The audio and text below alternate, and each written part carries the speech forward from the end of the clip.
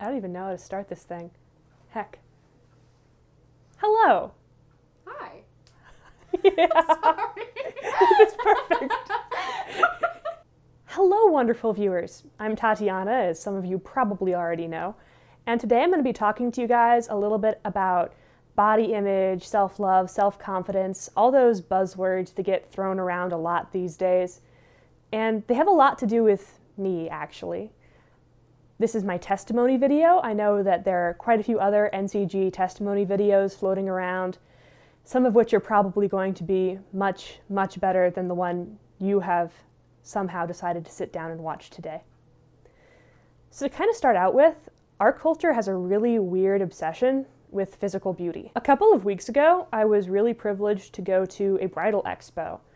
And I was surrounded by all these beautiful brides with their handsome grooms, their giggling bridal parties, the sashes, the tiaras, everyone just really happy and having a great time amid all these booths for catering and dining halls and candle sets and all the things you need for your wedding, obviously. But one booth that got a lot of attention that day was a booth for liposuction. They were having a free drawing for someone to get work done for a really reduced rate. And I was looking at that and I just felt really sad.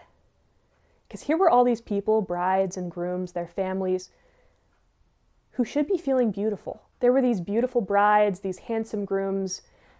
The men had already been accepted. The girls had already said yes. They were loved exactly as they were. And yet they were here to change themselves, to fit some standard of how they wanted themselves to look or how the culture around them wanted them to look, for what should be the day where they declare their unending love to each other. And that was a little heartbreaking. Our culture is so obsessed with bodies, with how bodies look, with how bodies act. We're so intensely materialistic that we equate someone's outside with their insides. And a lot of that leads to serious insecurities. I know I've felt a lot of them, and I'm sure many of you have as well. Maybe you felt too tall or too short. Maybe you got too many muscles or too few. Maybe as a guy, you don't have as deep a voice or as strong a jaw as another guy out there, or as a girl, maybe you're more curvy or less curvy than the girl who sits beside you in class. We're always comparing ourselves, and oftentimes the comparisons can leave us really empty, really dry. And I've been there too. That can lead to a lot of issues with each other. We put others down to try and fill up the holes in ourselves by digging holes in other people. Maybe you'll see some of that in the comments under this video.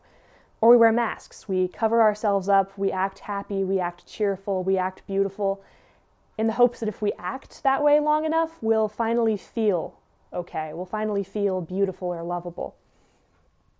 But inside, we stay loathing each other, loathing ourselves, feeling just empty and broken and worthless. I've always struggled with my body. When I was really young, I was actually incredibly skinny, and my grandma teased me for it a lot. I was 8 years old, I still wasn't big enough to get out of a car seat, and she told me everyone was going to see me as a baby unless I got big enough to get out of a car seat. And that's when I started to eat. And I thought if I just ate more and became bigger, my grandma would like me and accept me for who I was finally. And that didn't work. It actually produced the opposite effect. Because when you're a little kid, you don't really understand things like input and output, calories, healthy food versus unhealthy food. So I gained quite a bit of weight. And shockingly, the comments from my grandma actually were just as bad. I remember being about 14 and a friend said something rude to me, and I was very hurt by it. And I told my grandmother about it, and she said, "Well, honey, maybe if you were skinnier, she'd have been nicer to you." So I had terrible issues with my body growing up. I never felt like it was good enough. I never felt like I was lovable because my body wasn't lovable. And then it got worse. Because when I was about 15, I noticed some pain in my hands. And by the time I made it to a doctor a few months later, the pain was everywhere. And I was diagnosed with a rare degenerative disease called Ehlers-Danlos syndrome. Basically, it attacks all my joints, my organs, my skin. It's all really fragile. It makes them fall apart very easily. It's very, very painful. And I hated it. I found myself hating myself even more. And even though it hurt, I made myself go to the gym, not because I wanted to get healthier, but because I was punishing my body for hurting me, for being fat, for being ugly, for being sick. I wanted to hurt my body so that it would stop hurting me back. I still had a faith life at this point, but it was a very twisted faith life. I talked to God a lot because I felt like God was the only person who could possibly love someone as hideous as me. I remember actually praying a couple times that he would give me cancer so that I would die skinny. That was a prayer I said, with my own face. I said that.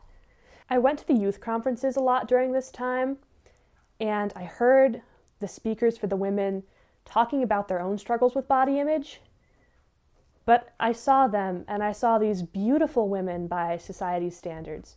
They were skinny, they were tall, they had men who in their lives who just adored them.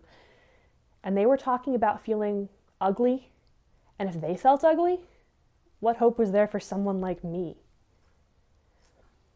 Somehow I managed to work hard, to restrict my eating, to punish myself into losing enough weight. And I looked at myself in the mirror finally one day, and I remember telling myself, now they're going to love you. Now, Tatiana, you're finally able to be loved. But I hated myself just as much. It's actually during this period that the suicide attempt I mentioned on a previous video happened, because I just could not stand myself. Then I went to college, and I decided I was going to try and be a better person, try and be a different person, be funnier, be happier, be brighter. And that worked okay. I was still hiding myself a lot. I used makeup, I used classes, I used my intelligence, I tried everything to make people like me without bringing my body, myself into the equation at all. And then after my first semester, something terrible happened. My doctor found a new medicine that she said was really going to help me feel better and stay walking. The only problem was the side effect was weight gain. And all the effort I had put into hating myself was suddenly worthless. All the time I had spent punishing myself for every calorie I ate, hating every inch of myself in the mirror, meant nothing. Meant absolutely nothing, because I gained every pound back and more. And I realized, finally, that I had to stop living like this. That hating myself, that hating the body God gave me, was eventually just going to kill me. Because at this point, there was nothing I could do. No amount of eating healthy or exercising was going to stop what was happening to me. So I finally decided I was going to start being okay to myself. That started in pretty small ways. I tried to see myself maybe as God saw me, to realize that he didn't just like me because I was made in his image, but he actually really, truly liked me. Tatiana Fedorov, the fat kid with the bad haircut. Then I meditated on that, and I'd go to adoration, and I had some incredible experiences of God during this time. I had some beautiful consolations, including one where I asked God how he could love someone like me, and I rested in the Spirit for the first time. If any of you don't know what that is, it's when you kind of fall over because you're so overwhelmed by the presence of God. And I just felt this infinite ocean of love just surrounding me. Like going to the beach and being knocked over by a really big wave, except the wave was God himself. And I knew that the love he had for me was the same love he had for everyone around me. And it was so powerful. And I asked him during this, how could you love me? I'm fat, I have a joint disease, I have a weird round nose and a bad haircut, and I'm super weird. And every justification I made for my unlovableness, he met with more love, just over and over again.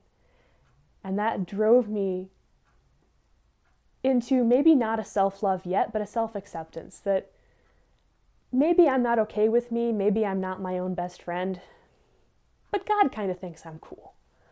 So maybe there's something more to me than this outside part that everyone else sees. I also realized when I was coming here to school, I'm a pretty likable person. Maybe I'm not slim and willowy and blonde, and there are people out there who are, and God adores them too, for pity's sake. But I'm squishy, and people really like to give me hugs. And I'm funny, and I say weird stuff, and I'm super good at writing. And my teachers all like me.